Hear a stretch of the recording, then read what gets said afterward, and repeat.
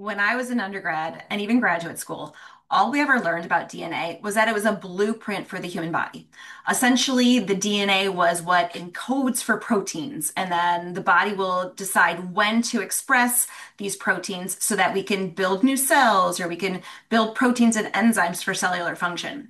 And I was a student back in the day when the Human Genome Project was being completed. And I distinctly remember being in undergraduate school at the time and being super excited because the Human Genome Project was going to change the world. We were going to all of a sudden figure out what genes encode for what proteins, and then we can do gene-specific medicine and all of these things that really never panned out, right? Because our concept of the DNA, at least that the mainstream concept of the DNA as a blueprint, I think is very minor compared to what the DNA actually is. I do distinctly also remember that when the Human Genome Project was completed, they thought that they realized that only approximately 1 to 2% of all of this DNA code actually encodes for building proteins and enzymes.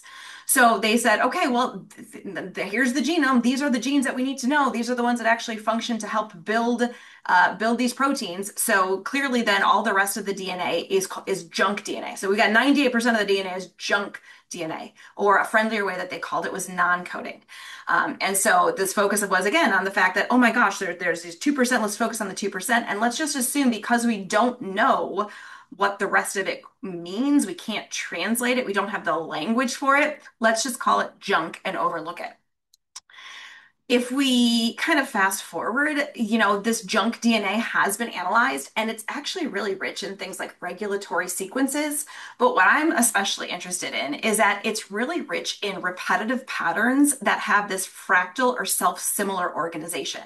So anytime you have repeating patterns of a self-similar organization, you have a fractal, and you essentially can create what's called a fractal antenna. And in specific, what we would call a broadband multiscale fractal antenna.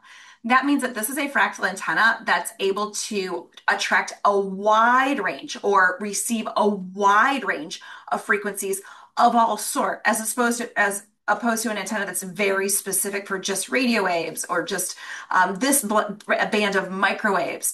A broadband antenna can receive all sorts of frequency information. Now, this has been overlooked, right? It's been considered woo.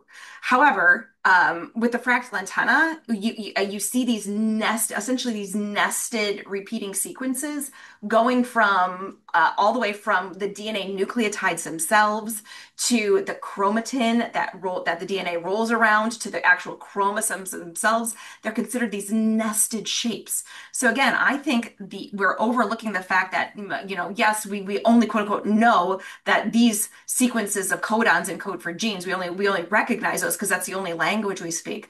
We're missing the entire picture of how the sequences can essentially fold and wrap around themselves to create this fractal antenna. Now, these fractal antennae, because they're they allow the reception of a broadband frequency range. It means that we can also have receive information. We can change gene expression, but we can also have things like nonlinear responses. We can receive information and then have a whole sequence of effects happening in the body. Likely, this fractal antenna structure of the DNA is really good for storing and processing all sorts of environmental information. It makes perfect sense that I've got reception in my body for things beyond my five senses. Because my five senses, sure, I can sense things like temperature and various smells or sounds in my environment. But the vast majority of frequency information, over 99% of the frequency information in my environment is not sensible. It's not being able to be perceived by my senses. And so, because of that, I certainly should have a means of being able to adapt and sense this frequency information from the Schumann harmonics to the Earth's gentle geomagnetic pulse to light that's being emitted by me or by this plant behind me or even by the food that I'm eating. And so, in other words, we have to be able a way to sense this. And so by simply viewing the DNA as a genetic blueprint, like this building blocks construction manual, I think it's a way better for us to view the DNA as a sensor of this wide range of frequency information that our body uses to adapt in real time. So, lots of research has been done on this. Glenn Rein is a specific researcher who I loved his work on this. I had the pleasure of meeting him at Jerry Pollack's water conference last year, and he's such an outside the box, interesting thinker. And he has done several experiments on DNA showing that the DNA can actually change shape, either wind tighter or unwind in response to the coherent emotional states. So, for example, focusing specific intentions on the DNA to either wind or unwind, or focus different coherent emotional states on the DNA, cause it to either wind or unwind. Specific sound frequencies, same thing, change this DNA shape. And so did this concept of heart coherence. So essentially connecting where we are sending our intention and our emotion through that heart center, being able to connect that energy to the DNA showed changes in the DNA being able to fold or unfold. So the DNA was literally changing in response to frequency information. So why does that matter? Well, in order for DNA to express itself, in order for a protein to actually be produced in the first place, and I'm not just talking about gene expression or protein, the production of proteins in the body. I'm really talking about that winding and unwinding can actually change biophoton emission in the DNA, which we're going to talk about in a little bit. But from the most basic standpoint, when DNA is in its wound up state, it has to have an unwinding in order for a gene to be expressed, in order for essentially the body to produce a protein from that genetic information. And so by simply being able to use intention or emotional states to wind or unwind the DNA, essentially it means that all sorts of frequency information, all sorts of epigenetic information beyond my five senses has the ability to affect gene expression. Another researcher whose work I really like is the work of Dean Radin. Dean does less work specifically on the DNA, but I like Dean Radin's work on intention because what Dean Radin shows is that focused intention can alter what are considered random processes. So what he really did was he showed that we can use intention or group generated emotional events. So things like the state of emotion of the world after an emotional event, such as 9/11, was able to change random number generator. So a random number generator is a machine that is just literally it's designed to generate only numbers in a random fashion, random, random, random, random. And when that random number generator had focused group intention or like a collective emotional experience happened in the world, all of a sudden the numbers stopped being randomly generated, meaning there was something in the field that was like this field level effect that was influencing this particular machine. So this interaction between mind and matter, or between consciousness or a field and a physical substance such as the DNA. So if consciousness can influence physical systems, as Dean Radin's work showed, then the DNA, plus I truly believe the structured water surrounding that DNA, could absolutely be a mind-matter interface. Another researcher who I really like this concept of the DNA, the fractal antenna, biofield information, how this all intersects, is Beverly Rubik. I also got to meet her at the water conference. She was lovely to talk to. And what she showed was that her research essentially suggests that cells emit and respond to electromagnetic signals, or like these ultra weak light emissions or coherent oscillations that are continually being produced in the body. And so her work is kind of proposing that living systems, we are these networks that are ready to receive wave information. And so we're able to, through our biofield and also through our physical body, and again, I believe through the water network and through the DNA, we receive this wave information and it allows our body to receive it, to transduce that wave information and to transmit it. So to essentially cause all sorts of biological effects simply from what's in our field. Specifically with Beverly, that's the biofield. And another reason how this can happen, I think we have to look at Mae-Wan Ho. She's my go-to, right, when it comes to liquid crystals and our liquid crystalline body. She was the first person who I read who described the body as this liquid crystalline continuum, or this liquid crystal sensitive, light sensitive matrix, right?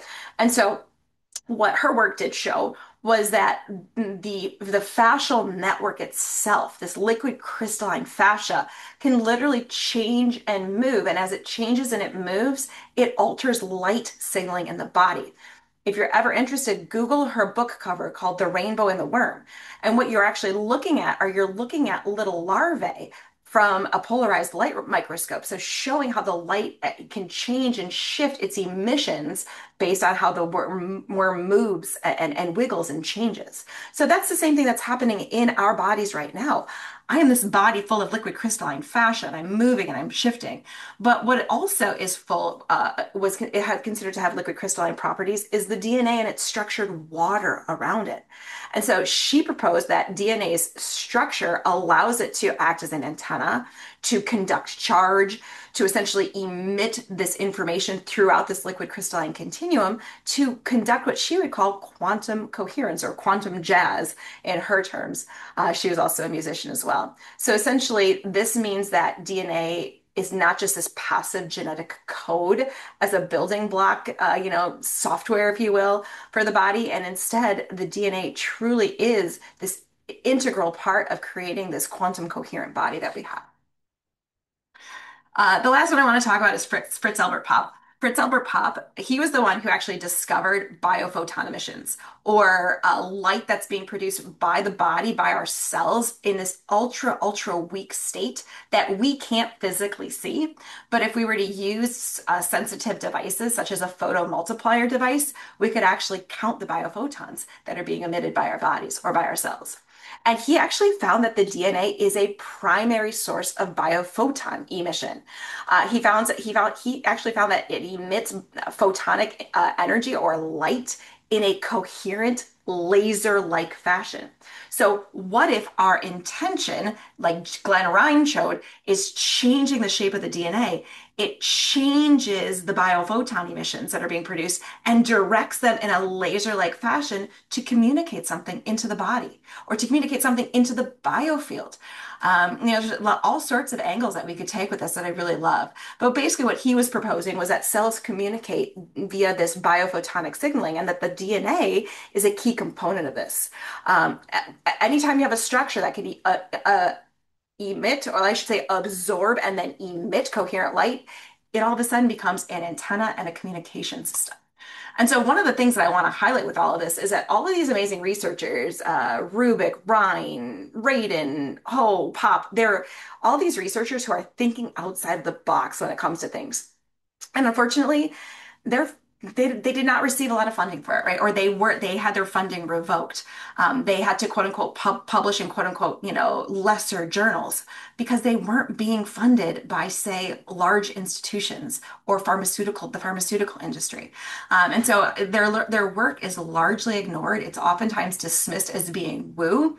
Even though when we paint the picture of connecting all these dots through something like DNA as a fractal antenna, and looking at all of their different contributions, we can start to see the picture of how amazing the human body is when it comes to being able to receive all sorts of energy and information, emit all sorts of energy and information, which means also, I think, an additional jump into this conversation, a final jump into this conversation is what are changes in the Schumann harmonics, the Schumann frequencies, right? We hear about that. That's the heartbeat of the earth, but what happens when that heartbeat all of a sudden goes stronger? Is it literally affecting our DNA?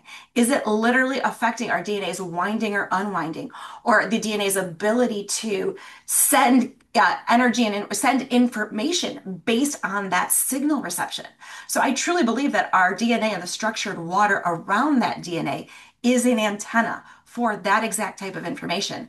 And that can allow for all sorts of things at the most basic level, from the changing in gene expression to maybe more esoteric lens for consciousness expansion. So such a cool way to view the DNA, way better than what I was taught in undergrad. And yeah, let me know your thoughts. I'd love to hear them in the comments.